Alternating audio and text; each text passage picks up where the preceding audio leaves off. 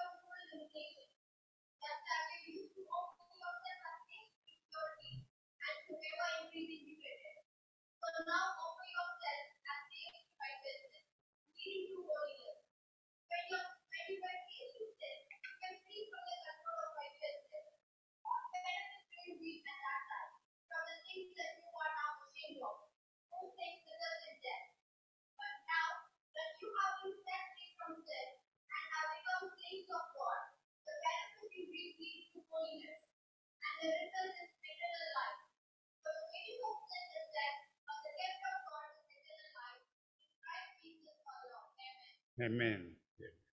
The wages of sin is death, but the gift of God is eternal life in Christ Jesus. பாவத்தின் சம்பளம் மரணம், தேவனுடைய கிருபை வரமோ நம்முடைய கர்த்தராகிய இயேசு கிறிஸ்துவினால் உண்டான நித்திய ஜீவன்.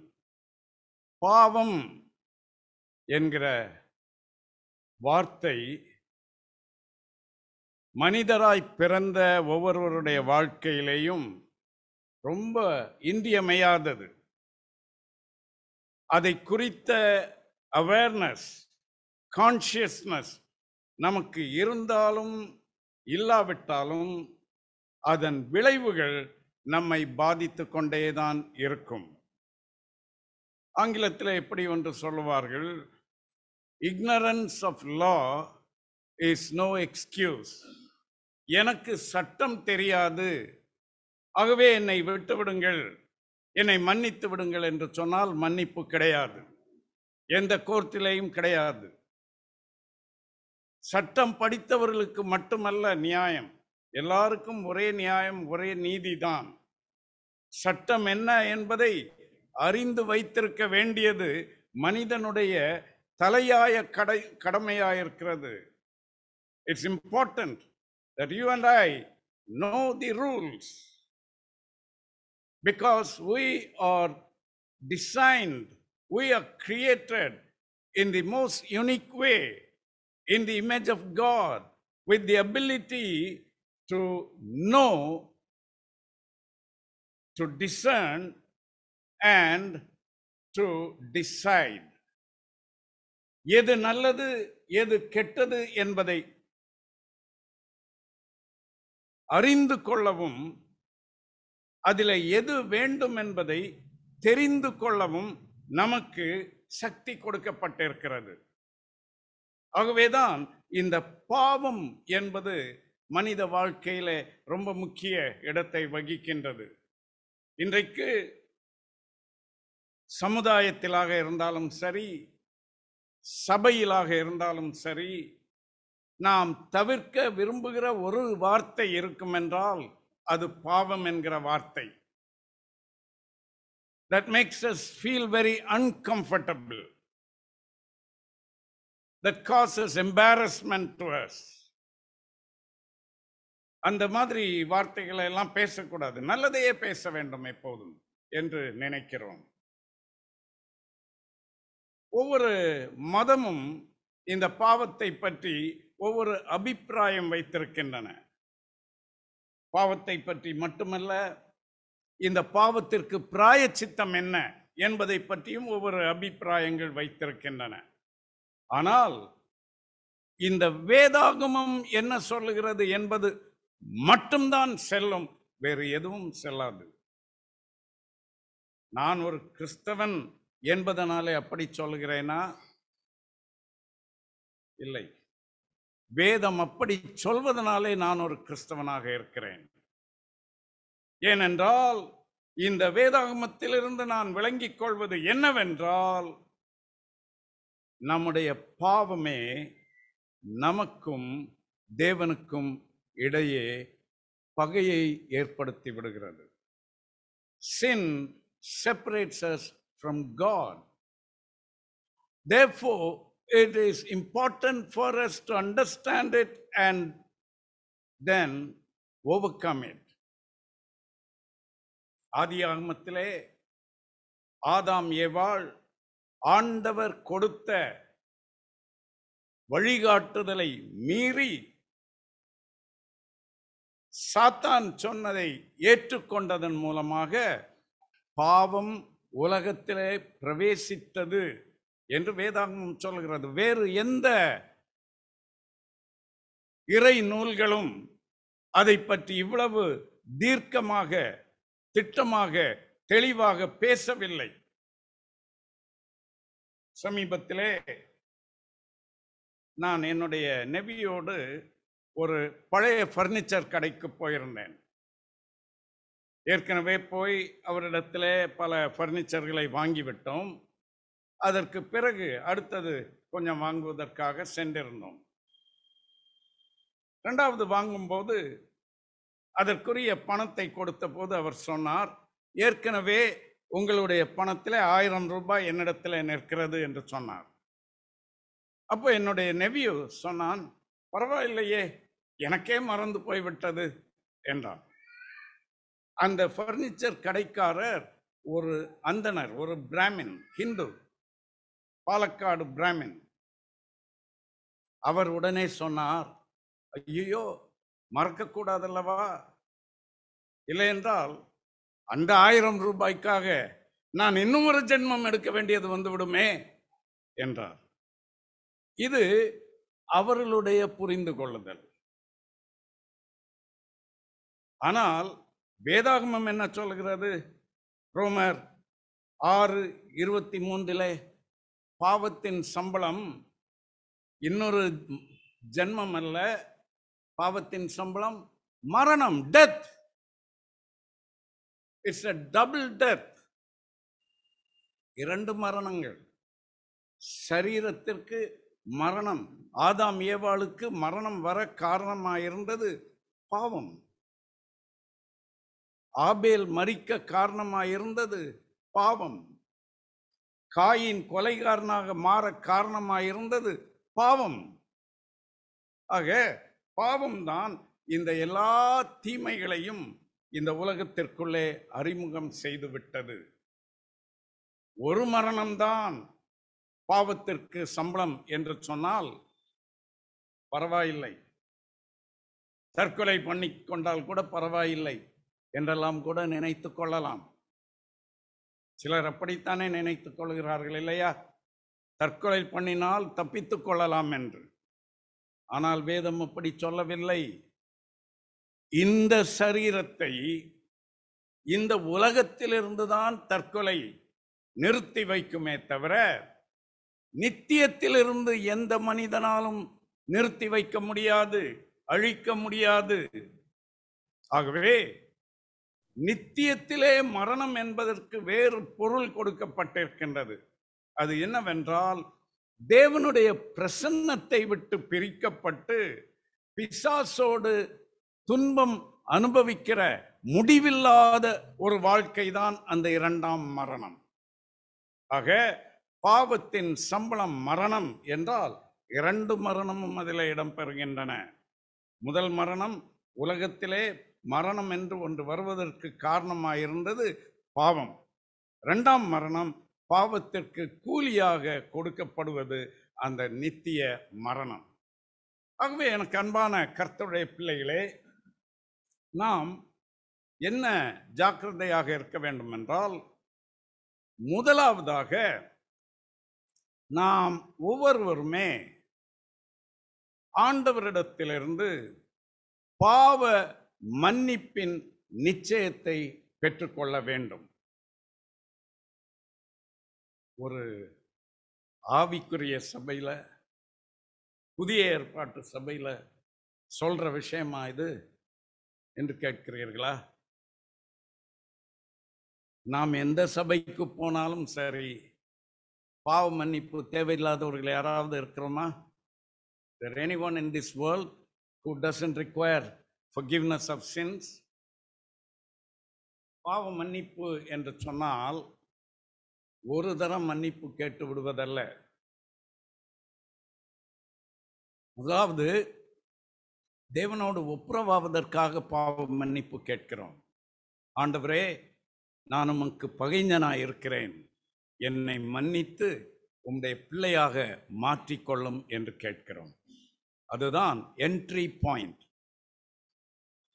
யோவான் 1வது அதிகாரம் 8வது வசனம் சொல்லுகிறது, அவருடைய நாமத்தின் மேல் விசுவாசம் உள்ளவர்களாய் அவரை ஏற்றுக்கொள்கிறவர்கள் அவருடைய பிள்ளைகளாகும்படி அவர்களுக்கு அதிகாரம் கொடுத்தார் என்று. It's a legal transaction. அவ்விதமாக பாவங்கள் மன்னிக்கப்பட்டு நமக்கு விரோதமாக இருந்த தேவ பகை அகற்றப்பட்டு அந்த புதிய உறவுக்குள்ளே வந்து விடுகிறோம். அப்படி புதிய உறவுக்குள்ளே வந்த பிறகு யோவான் 1வது அதிகாரத்திலே சொல்லுகிறார், நமக்கு பாவமில்லை என்று சொல்லுவோம் என்றால் நம்மை நாமே வஞ்சிக்கிறவர்களாய் இருப்போம், சத்தியம் நமக்குள் இராது. எந்த மனிதனும் என்னில் பாவம் இல்லை என்று சொல்ல முடியாது. பாவ மன்னிப்பு பெற்றவர்களை கூட பாவம் என்கிற அழுக்கு அவ்வப்போது ஒட்டி கொள்ளுகிறது. அப்ப என்ன செய்ய வேண்டும்? போன ஞாயிற்றுக்கிழமை துவைத்து வெளுத்து இஸ்திரி போட்ட ஒரு சுத்தமான சட்டையை நான் மாட்டிக்கொண்டேன் என்பதனாலே என்னுடைய சட்டை சுத்தமாக இருக்கிறது என்று ஞாயிற்றுக்கிழமை காலையிலே ஆராதனைக்கு வரும்போது நான் சொல்லிக் கொள்ளலாம். ஆனால் அன்று மாலை வரைக்கும் அந்த சட்டையை கழட்டாமல் போட்டுக்கொண்டே இருப்பேன் என்றால் என்னுடைய சட்டை சுத்தமாக இருக்கிறது என்று சொல்லலாமா? நான் வேண்டுமென்றால் சொல்லிக் கொள்ளலாம்.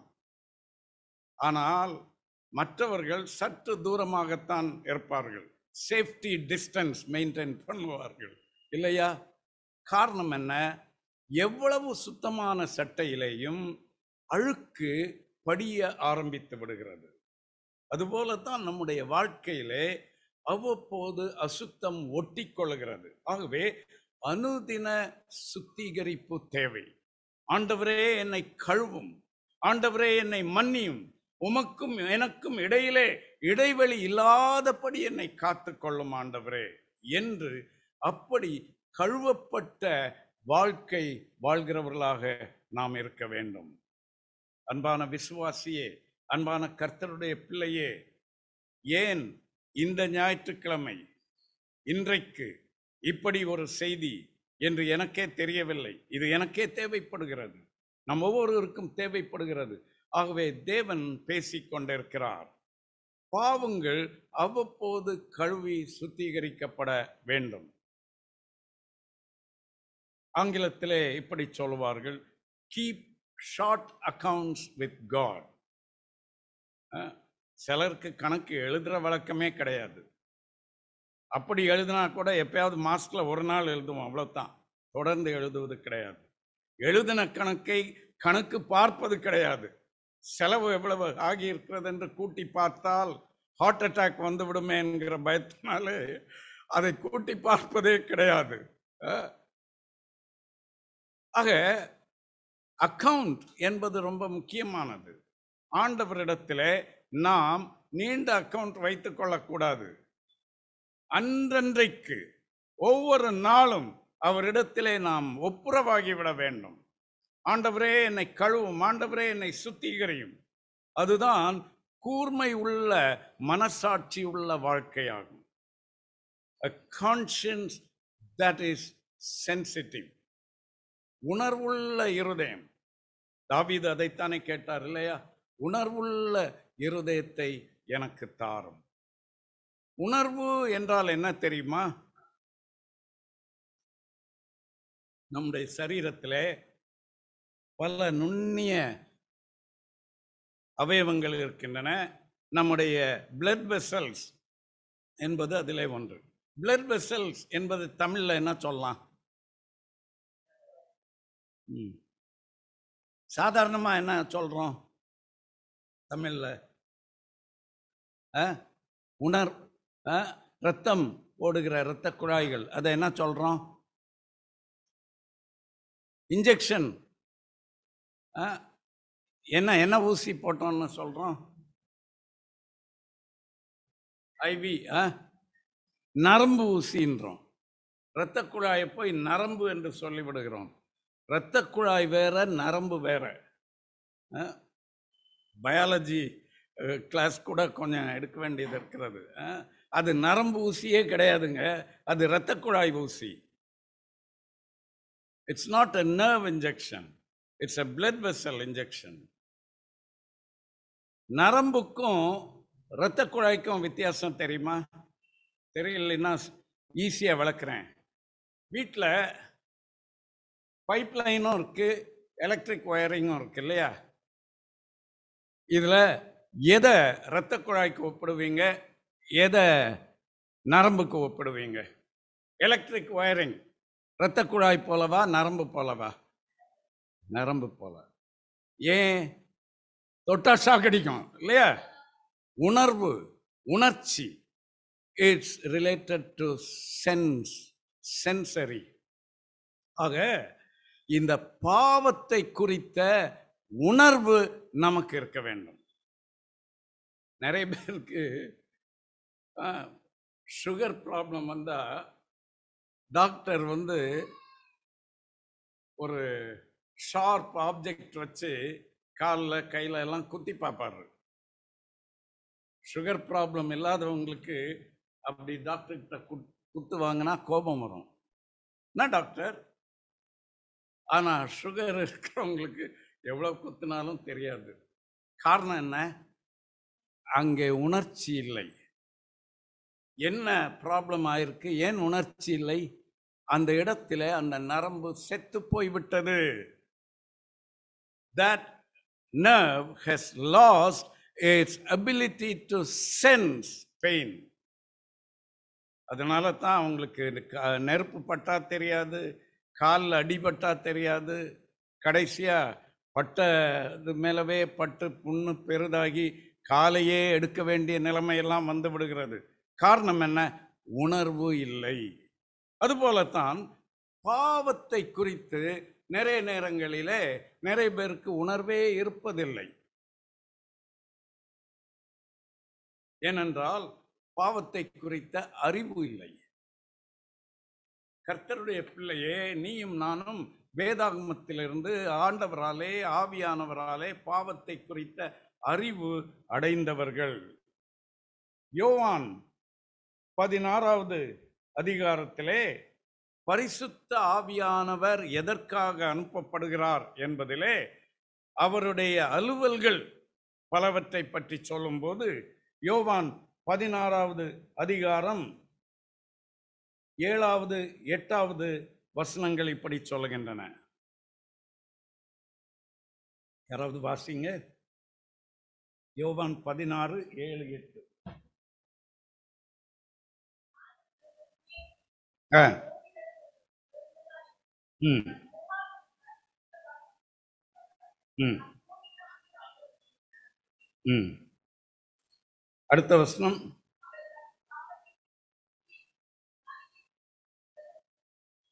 சரி. தேற்றரவாளன். ஆங்கிலத்தில் என்ன சொல்லப்பட்டிருக்கிறது? தேற்றவாளன் என்பதற்கு கம்ஃபர்டர்.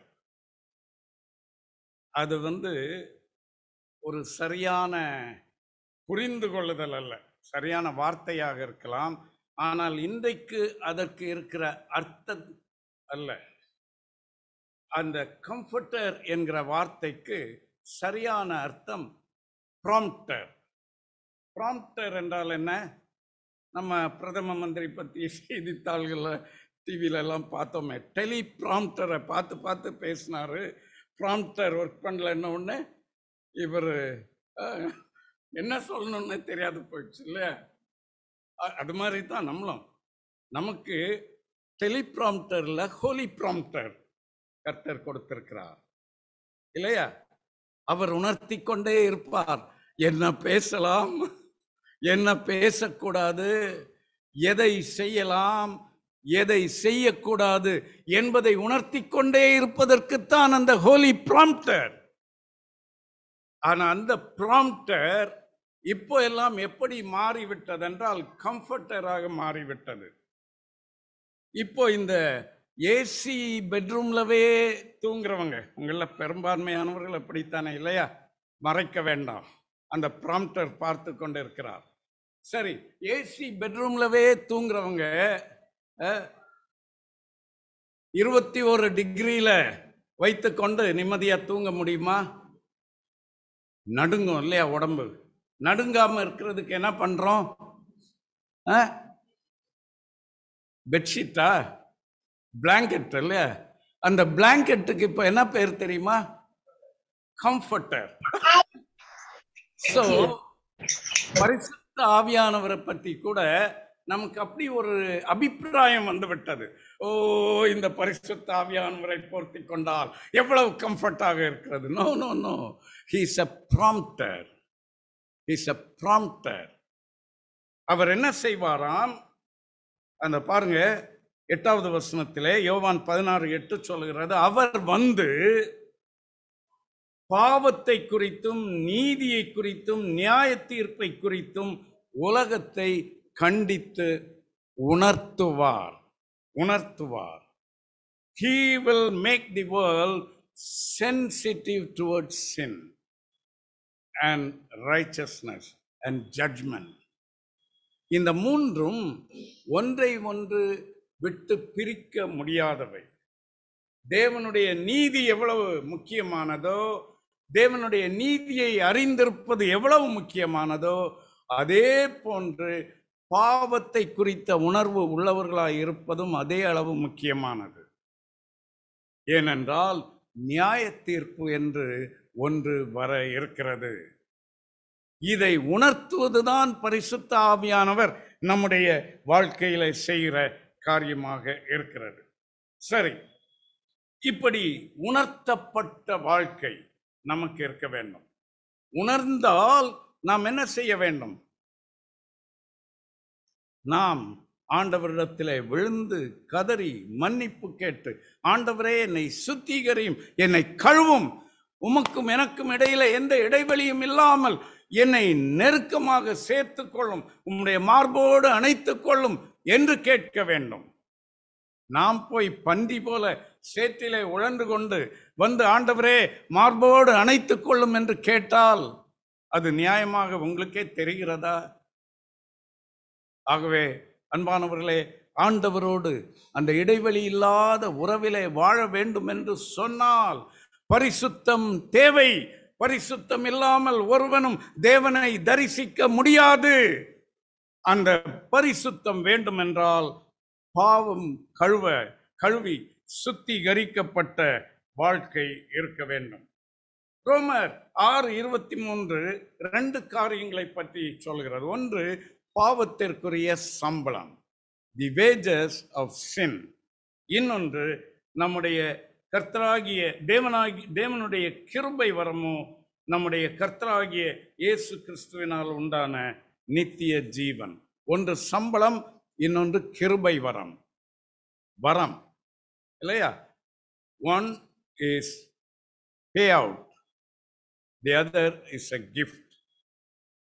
ரெண்டுக்கும் ரொம்ப வித்தியாசம் இருக்கிறது.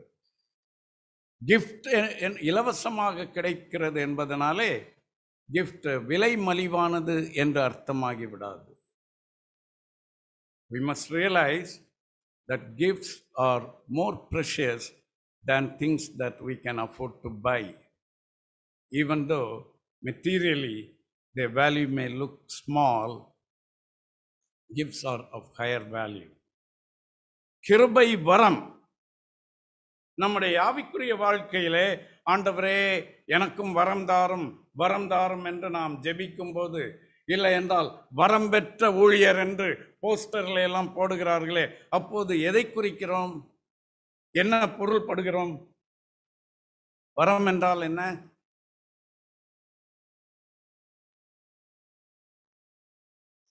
Come on. Are you already bored? வரம் என்றால் என்ன?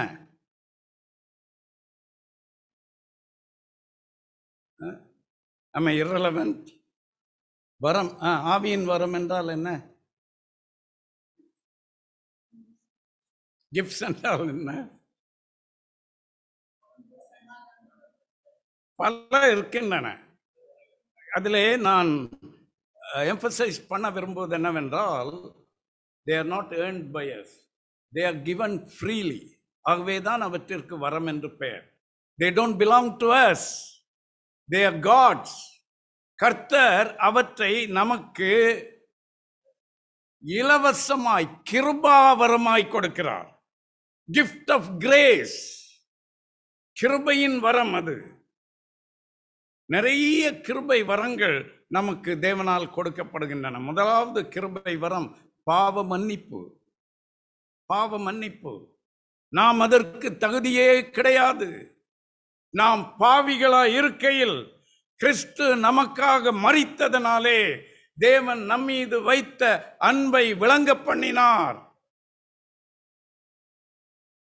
பாவ மன்னிப்பு என்கிற வரத்தை தேவன் நமக்கு கொடுத்திருக்கிறார். பரிசுத்த ஆவியானவரின் அபிஷேகம், ஆவியானவரின் செயல்பாடுகள், ஆவியானவரின் இடைகட்டுதலினால், ஆவியானவரின் பலப்படுத்துதலினால் நம்மால் நிறைவேற்ற முடிகிற செயல்கள் என்கிற வரங்களை ஆண்டவர் கொடுத்திருக்கிறார். இவையெல்லாம் நம்மால் உண்டானவை அல்ல, வரங்கள். வரம் என்று சொன்னால்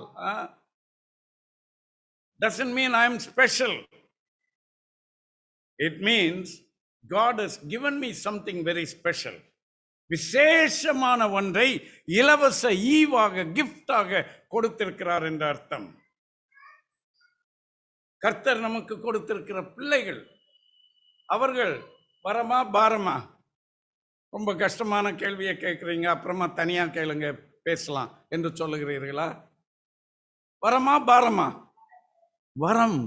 பிள்ளைகள் கர்த்தரால் வரும் சுதந்திரம். Their heritage, their inheritance. கர்த்தர் நமக்கு தந்திருக்கிற எல்லா ஆசீர்வாதங்களுமே அவருடைய கிருபா வரங்கள் தான். தம்பிமார், தங்கச்சிமார், அழகாக பாடுகிறீர்கள். அது கர்த்தர் உங்களுக்கு கொடுத்த வரம். எனக்கு அந்த வரம் இல்லையே என்று ஒரு ஏமாற்றம் இருக்கத்தான் செய்கிறது. ஆனால் அதற்காக நான் உங்களை பொறாமைப்படவில்லை, உங்களை பார்த்து சந்தோஷப்படுகிறேன், பெருமைப்படுகிறேன். இவை வரங்கள். இது என்னுடைய சாமர்த்தியத்தினால் வந்தவை அல்ல, இவை நமக்கு இலவசமாக கொடுக்கப்பட்ட வரங்கள். ஏசாவுக்கு ஒரு வரம் கொடுக்கப்பட்டது. அது என்ன வரம்? எபிரேயர் 12வது அதிகாரம் 16வது வசனம் வாசிங்க.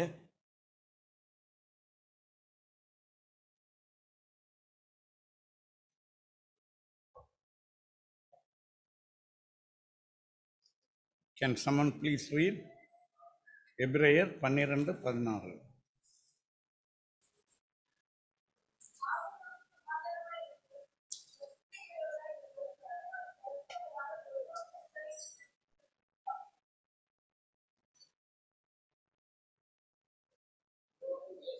ஆமா.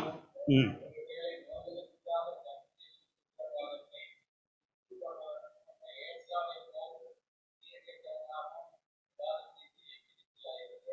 ஏசாவை பற்றி என்ன சொல்லப்பட்டிருக்கிறது? ஒருவேளை போஜனத்துக்காக தன் சேஷ்ட புத்திர பாகத்தை விற்று போட்ட ஏசாவை போல சீர்கெட்டவன். அவன் அதை பெற்றுக்கொண்டது வரமாக, விற்று போட்டது விலைக்காக. எவ்வளவு துக்கம் பாருங்கள். அநேக நேரங்களிலே நாம் இலவசமாக பெற்ற ரட்சிப்பை விற்று போடுகிறோம். இலவசமாக பெற்ற இயேசுவை விற்று போடுகிறோம். பெற்றுக்கொண்டவை விற்று போடுவதற்கானவை அல்ல. இந்த பாடத்தை வாழ்க்கையிலே கற்றுக்கொள்ள வேண்டும். ஒரு முறை வெளிநாட்டில் உள்ள என் சிநேகிதர் ஒருவர் ஒரு நல்ல விலை உயர்ந்த டார்ச் லைட் வாங்கி கொண்டு வந்து எனக்கு கொடுத்தார். அதை என் கைகளிலே வாங்கி உடனே நான் சொன்னேன், தேங்க்யூ, இட்ஸ் வெரி டைம்லி என்று சொன்னேன். என்ன என்று கேட்டார்.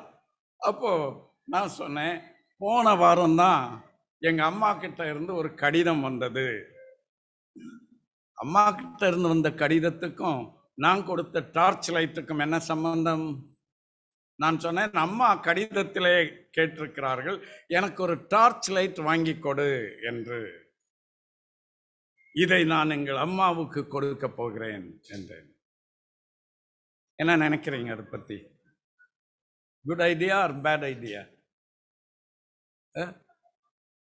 நான் அதை சொன்ன மாத்திரத்திலே என்னை உயிருக்கு உயிராக நேசிக்கிற அந்த சிநேகிதன், தாவீதும் யோனத்தானும் மாதிரி உள்ள அந்த சிநேகிதன், அவருடைய முகசாயலை மாறிவிட்டது.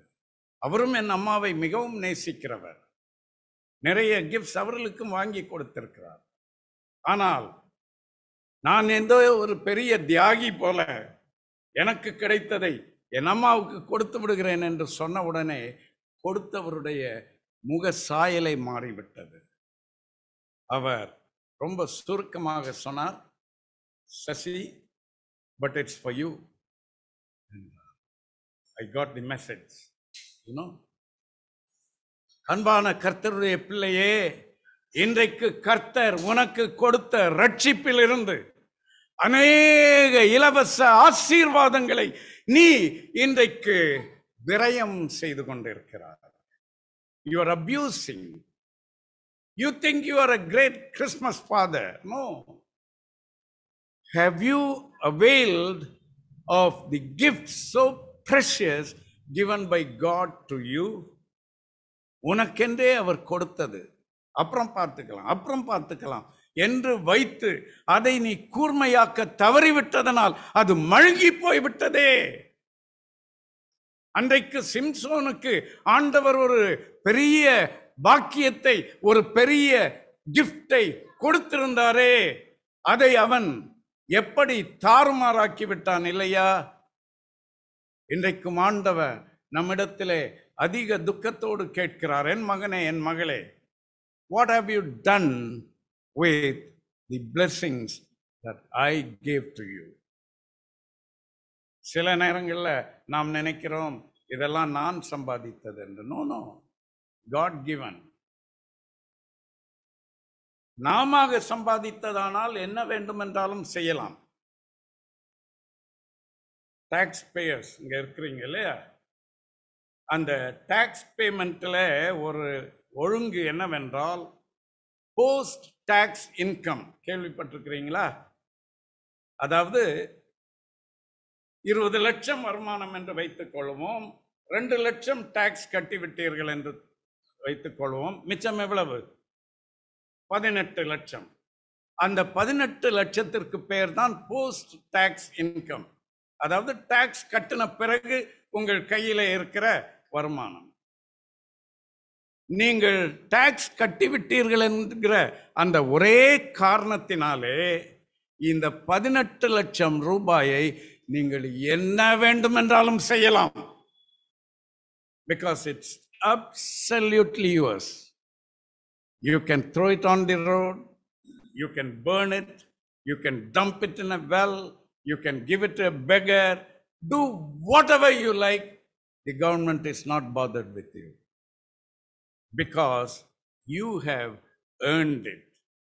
நீ சம்பாதித்ததை குறித்து உனக்கு ஒரு உரிமை இருக்கிறது, ஆனால் உனக்கு கொடுக்கப்பட்டதை குறித்து நீ கணக்கு ஒப்புவிக்க வேண்டும்.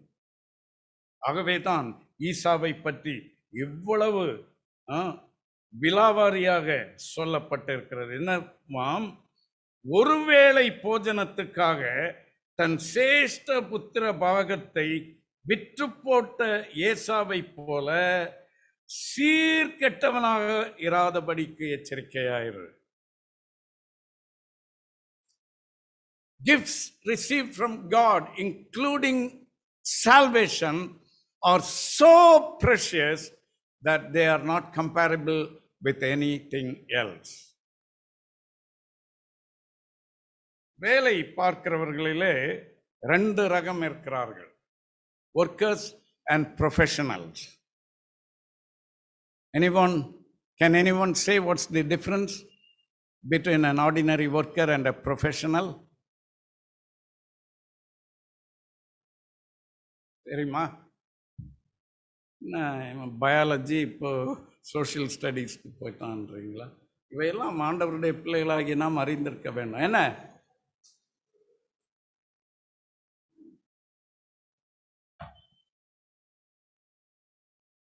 ஓகே, ஒரு ஆஸ்பத்திரியில் எம்எஸ் படித்த ஒரு சர்ஜன் இருக்கிறாரு, எஸ்எஸ்எல்சி படித்த ஒரு வார்ட் பாய் இருக்கிறாரு. ரெண்டு பேர்ல யார் ஒர்க்கர், யார் professional? Worker. Doctor professional. Ward boy சொல்லாமலே லீவ் எடுக்கலாம், ஆனா டாக்டர் மகளோட கல்யாணத்துக்கு கூட லீவ் எடுக்க முடியாது, இல்லையா? ஒரு ப்ரொஃபஷனல் என்று சொன்னால் it is expected of the person that he serves selflessly. And அவருக்கு எவ்வளவு சம்பளம், அவருக்கு எவ்வளவு சம்பளம் என்பது இஸ் immeasurable. அதுதான் ப்ரொஃபஷனல். அது எந்த ப்ரொஃபஷனாக இருந்தாலும் சரி. If you are called a professional, that means you are far more worth than the salary you are receiving. If you are a worker, the salary you are receiving is far more than your worth. That is the basic difference between a worker and a professional. It is very similar to salary and gift. சம்பளம், பாவத்தின் சம்பளம் என்று வேதம் சொல்கிறது. அதற்கும் தேவனுடைய கிருபா வரத்திற்கும் இதுதான் வித்தியாசம். அளவிட முடியாத, விலை மதிப்பு அற்றது, ஆண்டவர் சொல்லி முடியாத ஈவு அது. அதுதான் தேவன் நமக்கு கொடுத்திருக்கிறது. இப்போ பாருங்க, ஆனரரி டாக்டரேட் கேள்விப்பட்டிருக்கிறோம் இல்லையா? கன்ஃபர்ட் ஐஏஎஸ் கேள்விப்பட்டிருக்கிறோம் இல்லையா? அப்படி என்றால் என்ன அர்த்தம்? மற்றவங்க எல்லாம் ஏர்ன்டு டாக்டரேட், ஏர்ன்டு ஐஏஎஸ், இவங்க கன்ஃபர்ட். இப்போ படிச்சு, எம்ஏ படிச்சு, எம்ஃபில் படிச்சு, பிஹெச்டி படிச்சு, பேருக்கு முன்னால் டாக்டர் என்று போட்டுக்கொள்கிறவர்கள் இடத்துல போய், ஐயா கௌரவம் மிக்கவரே, கௌரவ டாக்டர் அவர்களேன்னு சொன்னால் சந்தோஷப்படுவாங்களா? அவங்களுக்கு ரொம்ப கோபம் வந்துடும். நோ நோ நோ, இது ஒன்றும் கௌரவ டாக்டர் இல்லை, இது ஏர்ன்டு டாக்டர்னுவாங்க. ஆனால் கௌரவ டாக்டர் என்பது என்ன அர்த்தம்? தகுதியற்றவருக்கு கொடுக்கப்பட்டது என்ற அர்த்தம் அல்ல. இவர் அதைவிட தகுதி மிக்கவர். ஆகவே அவருடைய திறமையின் அடிப்படையில், அவருடைய பெர்ஃபார்மன்ஸ் அடிப்படையில், அவருடைய அனுபவத்தின் அடிப்படையிலே, அவருடைய வெற்றிகளின் அடிப்படையிலே இதை கொடுக்கிறோம் என்று கொடுக்கப்படுகிறது. அதுபோலதான் கிறிஸ்து நமக்காக சம்பாதித்த அந்த ரட்சிப்பை இலவசமாக, கௌரவமாக நமக்கு கொடுக்கிறார். ஆனால் அது சீப் கிடையாது. விலை குறைந்தது மலிந்தது கிடையாது. விலையேற பெற்றதை கர்த்தர் நமக்கு கொடுத்திருக்கிறார். ஆகவே எனக்கு அன்பான கர்த்தருடைய பிள்ளைகளே, இன்றைக்கு நாம் உணர வேண்டியது என்னவென்றால், பாவத்திலே வாழ விரும்பினால் அதற்கு நாம் தான் கூலி கொடுக்க வேண்டும். ஆனால் பாவ மன்னிப்பை பெற்றுக்கொள்வோம் என்றால் கனத்தை பெற்றுக்கொள்வோம், தேவனுடைய பிள்ளைகளாக மாறுவோம். அது தேவனால் இயேசு கிறிஸ்துவில் வருகிற கிருபா வரமாக நமக்கு கிடைக்கிறது. இந்த காலை நேரத்தில் ஆண்டவரே, என்னுடைய சுய முயற்சி குப்பை என்று உணர்கிறேன். உம்முடைய கிருபை தேவை, வரமாக அதை தாரும் ஆண்டவரே. மன்னிக்கப்பட்டேன் என்கிற அந்த உணர்வை எனக்குள்ளே உணர்த்தும் ஆண்டவரே. உணர்வில்லாமல் வாழ்ந்த நாட்களுக்காக என்னை மன்னித்து விடும். பரிசுத்த ஆவியானவர் மூலமாக என்னை உணர்வுள்ளவனாக மாற்றும். அந்த உறவிலே நிலைவரமாக வாழ கிருபை தாரும் என்று ஜெபிப்போம். கண்களை மூடி கர்த்தரிடத்தில் அப்படி நம்மை ஒப்புவிப்போமா? சில வினாடிகள் நம்மை தேவ பிரசன்னத்திலே தற்பரிசோதனை செய்து பார்ப்போம். வேதாகமம் சொல்லுகிறது, தன் பாவங்களை மறைக்கிறவன் வாழ்வடைய மாட்டான், அவைகளை அறிக்கை செய்து விட்டு விடுகிறவனோ இரக்கம் பெறுவான். ஆண்டவரே, இன்று உம்முடைய இரக்கத்தின் தேவையிலே நான் நிற்கிறேன் அப்பா. மன்னித்தேன் என்று ஒரு வார்த்தை மாத்திரம் சொல்லும் ஆண்டவரே. உமக்கும் எனக்கும் இடையிலே எந்த இடைவெளியும் இருக்கக்கூடாது ஆண்டவரே. நீர் என்னை மார்போடு அணைத்துக் கொள்ளும்படியாக என்னை தகுதிப்படுத்தும். ஈசோப்பினால் கழுவும் ஆண்டவரே. கரை திரை அற்றவளாக என்னை மாற்றும் ஆண்டவரே. என்னிலே வீசுகிற துர்நாற்றம் அகலட்டும் ஆண்டவரே. உமக்கு ஏற்ற சுகந்த வாசனையான பலியாக ஏற்றுக்கொள்ளும் அப்பா என்று இந்த நேரத்தில் ஒப்புக்கொடு. என்னில் கழுவுதல் தேவை. வாஷ் மீ நவ் லார்ட் என்று சொல். அவர் உன்னை கழுவுவார், உன்னை மார்போடு அணைத்துக் கொள்வார், உன்னை சுத்திகரிப்பார், உனக்கு ஜெயம் கொடுப்பார், உன்னை உயர்த்துவார், கனத்துக்குரியவனாக மாற்றுவார். கிருபா வரம் கொடுக்கிறேன் என்கிறார். அந்த கிருபையின் வரத்தை இப்போது எனக்கு தாரும் ஆண்டவரே என்று கேள். ஆண்டவரே, பல கோபங்களோடு, பல வெறுப்பு உணர்ச்சிகளோடு, பல கசப்புகளோடு இன்று காலையிலே நான் புறப்பட்டு வந்தேன். ஆனால் இந்த நேரத்திலே ஆவியானவரால் உணர்த்தப்பட்டிருக்கிறேன். Thank you, Holy Spirit, for the prompting. உணர்த்துதலுக்காக நன்றி ஆண்டவரே.